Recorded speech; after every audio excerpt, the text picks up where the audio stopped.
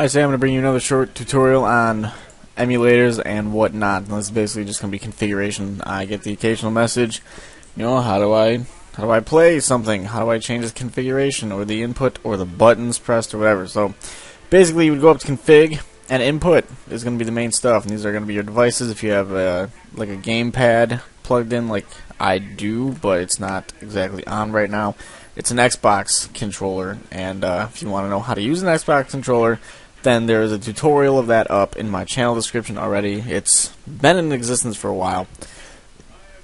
Now basically, I'm not going to hit either one of these. One of these will run you through every single one of these, where you can just push a button or a key and it will assign it to that.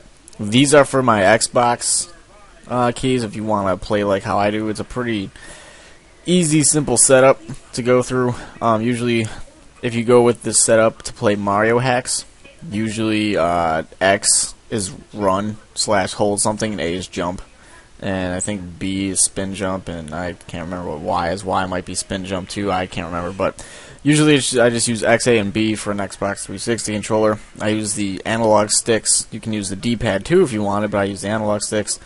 And this basically, I'll get into saving and rewinding, all that stuff. But if you want to, hopefully you can see these, but if you want to copy down my settings and use them, this is what it will look like for an Xbox controller. If you are using a keyboard or a different controller, it's going to look a little bit different.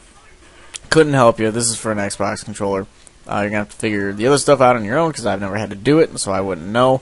Basically, I got this stuff through trial and error and what felt best to me. If you want to mess with your saves, it's still under config, but it's going to be under saves this time.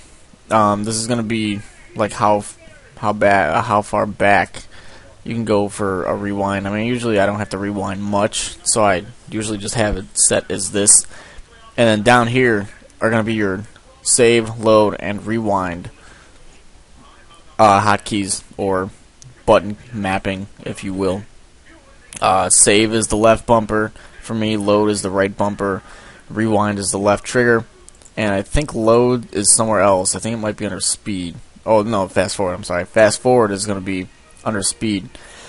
And I usually have that set to the right trigger, which it works out pretty well. And that's pretty much all I have for configuration. I don't know what any of this other stuff, paths, I have no idea. I don't mess with any of that stuff. So basically, if you want to go through and configure your Xbox controller or your keyboard, if you're just trying to figure out how to configure it, basically this would be how to get to it. And these are my settings for the Xbox 360 controller. And again, saves will be under saves.